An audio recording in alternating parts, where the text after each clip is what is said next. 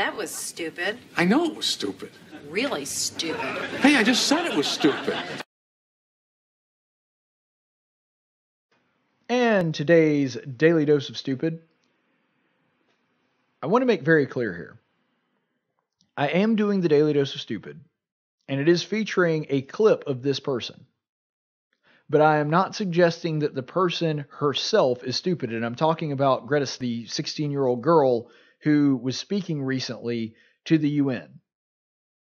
Now, what she's saying is incorrect, but I'm not calling her directly stupid, and I'll explain why here in a little bit. So here's the clip of her speaking to the UN.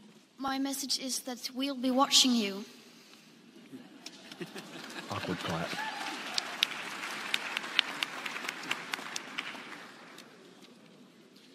This is all wrong. I shouldn't be up here. I agree. I should be back in school I on agree. the other side of the ocean.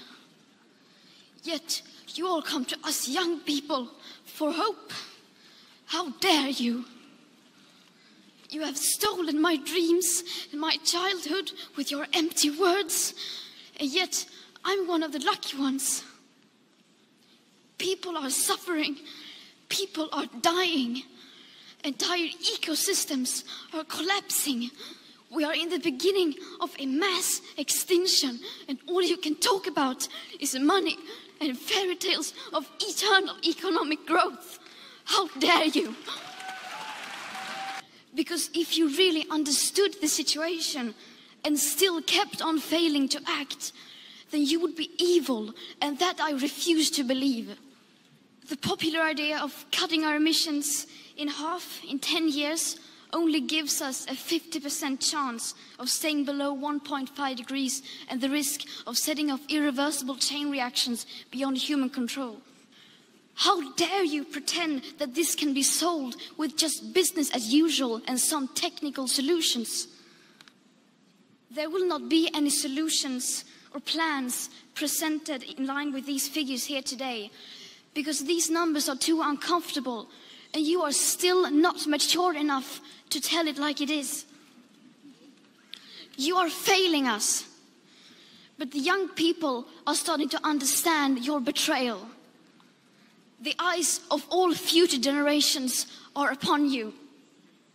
And if you choose to fail us, I say we will never forgive you. We will not let you get away with this. Right here, right now, is where we draw the line. The world is waking up, and change is coming whether you like it or not. All right, so first thing you need to know about Greta, her father is a director, and her mother is an actress in the opera. Now, granted, you would think that she would be a little bit better at acting considering that background, but, you know, you have to, children actors, you know how it is. But here's something that I find even more frightening. I think that she was obviously overacting there, and it's an over-dramatization for sure. However, I don't believe that the sentiment underlying that is completely false. In other words, what I'm saying here is, I think that she is laying it on thick, but I think she really does believe what she's saying. I don't think that that's insincere. And I think that she really does have a emotional reaction to the things that she's saying. She's just laying it on thick for the cameras. She's putting on the show essentially that her parents want her to. And I hate that for her, but she is being used as a pawn. She's essentially a mascot. And because of that, I think that we need to be cautious in the way that we approach our response to this. And that's the reason why I said she's not actually the source of the stupid. Stupid is being put on display there for sure, but it's not coming from her. It's coming from the adults surrounding her. It's coming from her parents. It's coming from those on the left that are using her. And it's coming from the adults sitting around the table taking her seriously. She's a child. And just because her ideas are incorrect and the things that she's saying are way off base, I think that actually the people that are being stupid, the ones that we should actually focus and zero in on, are the people that should be the mature adults in the room that are sitting there and taking her seriously. That's the really stupid part of all of this. And I do believe, genuinely, that this thing borders on child abuse. They're putting this little girl up in front of everybody, and it is irresponsible to do this. First of all, I don't think that it's a good idea to give somebody that fame and notoriety, especially in an arena that is as toxic as politics. Now, I'm not saying that she should be silenced. I'm not saying that anybody should intervene. I still believe in free speech. But I'm saying, as a parent, I believe it to be irresponsible for them to have their daughter do this and to prop her up this way. And it's irresponsible for the other liberals, the other people that are doing this and taking her seriously and putting her in the limelight like this. I think that it's actually far more harmful and far more abusive, the beliefs that they are filling this girl's head with. It is irresponsible to constantly bombard a child with the idea that the world is going to end and they're going to die very soon, and that there's a large contingency of evil people that are just doing this because they're selfish and want her to die. And that seems to be what she believes based on her reaction to all of this. When I was a kid, I was terrified that zombies or vampires, either one, I went through phases, but at one point I was really scared of vampires and later I was scared of zombies. But the point is, there was a time where I was very scared of these things. I was a little kid. And when you're a little kid and you watch things on TV, it kind of blurs the line between reality and fiction because you're a child and you don't always understand the difference. The best thing that the adults in my life did for me at that point, the best thing that they did for me was to dismiss these fears as ridiculous. Doesn't mean they treated my fear as though it was insincere. They showed empathy for me being afraid, and they heard me out and listened to my fears. But ultimately, my parents dismissed these things as foolish because those things don't exist. And they should have. The fact that they dismissed it as ridiculous helped me grow out of it. This is a child that has had her fears confirmed, and that these boogeymen lurking just under her bed are real, and her parents are telling them that they are real. This boogeyman of this apocalyptic, as she put it, mass extinction event. Her parents have reinforced that and scared this child to death. That is child abuse.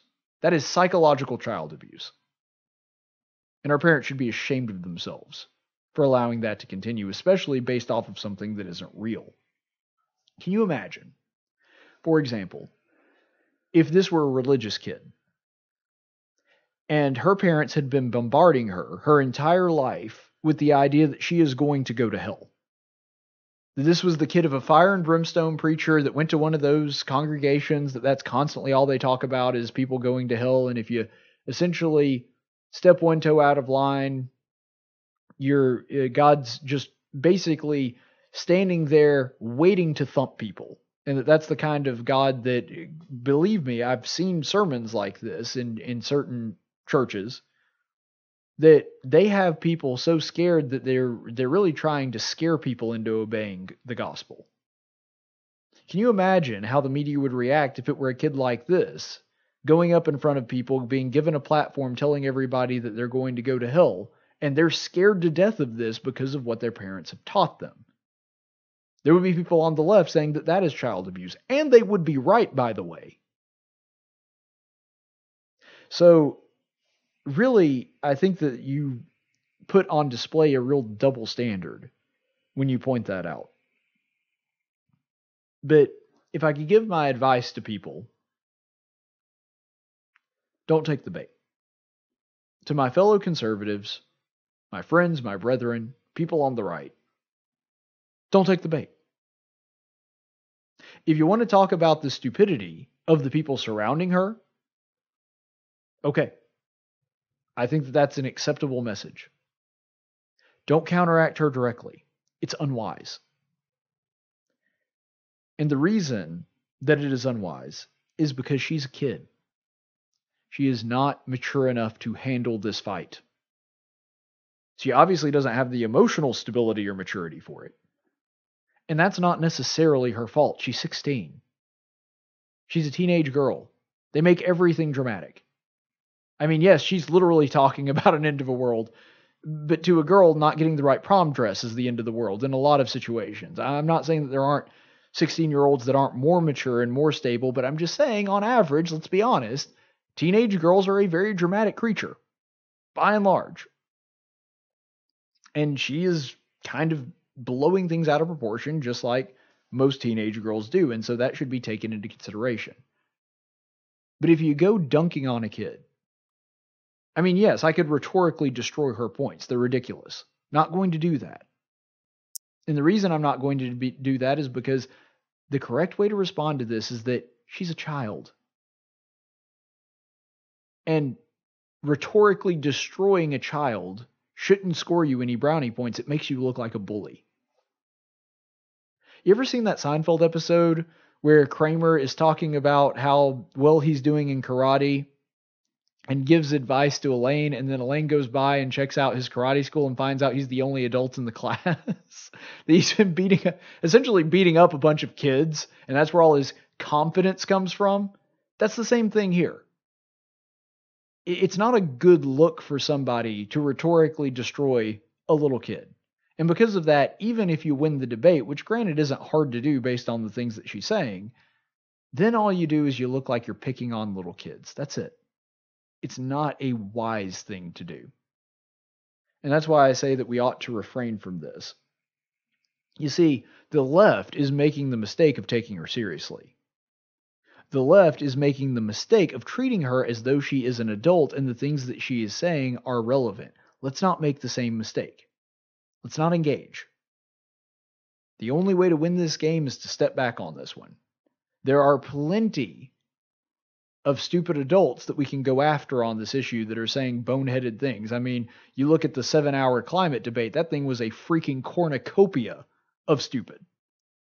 And those are people that are actually running for president that might have some real influence on this issue in the future, many of them senators, that kind of thing. That's the people you go after. You don't have a fight with a kid. You see, the Bible tells us that we're supposed to be wise as serpents and harmless as doves. This is one of those scenarios where I think both actually apply. We need to be wise to not merely engage, just like, we should have done in large part with the Parkland kids. Not taken them seriously, not treated them as though they were an actual viable source of information.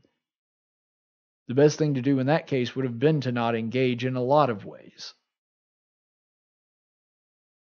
But also to be as harmless as doves. To show, look, we're not out for blood. We don't want to embarrass kids. We'll have this discussion with somebody that actually has some expertise on the matter and leave it at that. This is a case that the Bible's advice to be wise as serpents, as harmless as doves really applies.